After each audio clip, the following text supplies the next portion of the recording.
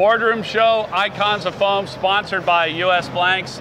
We have with us today Roger Hinds of Roger Hinds Surfboards. Roger was the head judge for this entire event, and I had the privilege of working alongside of him. Roger, I first want to say thank you for having me on your judging staff. Yeah, it was and great. I learned a ton working alongside of you. Very cool. But what I found really interesting is the seriousness of your judging, and then also the structure of your judging. So the integrity of the event and keeping that intact. Let's talk about that a little bit.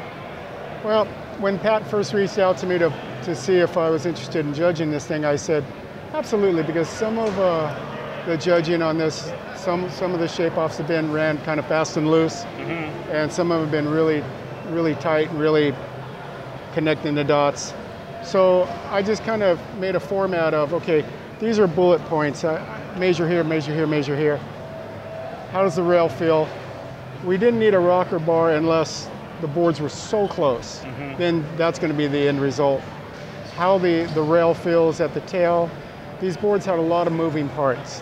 The big gun had a pretty deep single with double inside that. Yeah. And then flat out the nose, flat out the tail, the last 9 inches. So basically, that's kind of what we all looked at, and then just felt the board, and I just wanted to make it to where everybody felt like they were getting an honest judging of their board, because they really did a great job, every one of them. So let's talk about two things.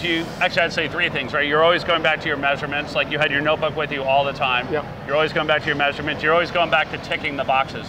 Tell us about ticking the boxes. Well, a lot of the boards had a lot of things that were right and some things that weren't right. So we would just kind of, what's right on this board and what's not right on this board, and this one had more rights than wrong. And that's basically how a couple of them went. They were all really pretty close, as you know. Yeah. You were there, and it was really, I thought it wouldn't be that close, to tell you the truth. I know all these shapers, and I just met Valerie. Wow, what a great shaper. Oh, she was incredible. Incredible. But in shape-offs like this, a lot of times, I've shaped in 5 of these events, and in this room with glasses, the lights don't deflect. I'm constantly looking for my tools like this to see where they're at. So, right. I took that into consideration. A lot of guys are doing more machine shapes now instead of hand shaping. Yeah. No matter how many boards they hand shaped the last 35 years, to get in a room and do this and make it happen, it would be pretty tough. So I didn't think it would be this close, but I'll tell you, I was shocked. Every board, every heat kept getting stronger and stronger. I'm just going, wow. And it was surprising because, Pat, the array of boards that Pat threw in there, the quiver of boards, the TC Snap, the Impala quad, and then also that big Alan Sarlo sunset gun, Every time there was a different card coming at you that you had no idea what was coming next. And it was really interesting to see, as each one of these boards got dealt, like a card, you had your preconceptions as to who you think might win. Yep. And a lot of times it was an upset. Yeah. No, every board was a standalone shocker.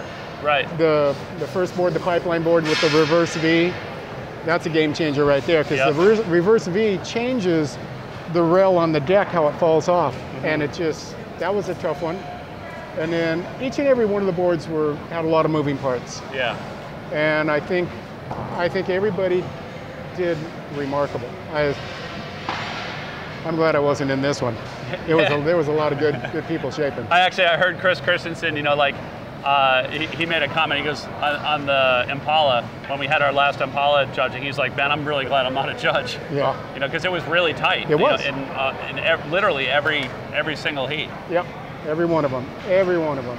The neat thing, working through this event, working with you and working with Pat was the different judging styles too. You were there, you're really looking at the integrity of the event and the numbers and your notes, and you had your tools there and measuring everything. I'm looking more at the sight and the feel, and also looking for the most notable parts of each board. Yep. And and Pat is just Pat. He's just either gut or he's feeling it, and he knows it because it's his board. But it was interesting how those different judging styles played off of each other.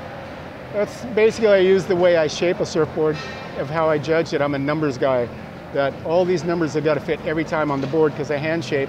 So I try to get every board the same every time. And so the number thing to me was really important, because you can't change the numbers. If you miss it here and they get it here, you got a winner. Right. I mean, yeah, it makes sense. Well, hey, we want to thank you. I mean, one, for the time that you put into the judging, because you're here running your own booth, for your own board brand, and which is a huge commitment in itself, and then you're running back and forth and putting the time in judging. So thank you for being the head judge of the event. And also, again, thank you for all the time that you spent with us. It's a huge learning experience. And a lot of help. There's no I in team. Right. But also, thanks again to Scott Bass, to Tim, everybody at the Boardroom show, and it's been an absolute pleasure being out here at the show, and we're already looking forward to next year. Have a great day, everyone. Thank you.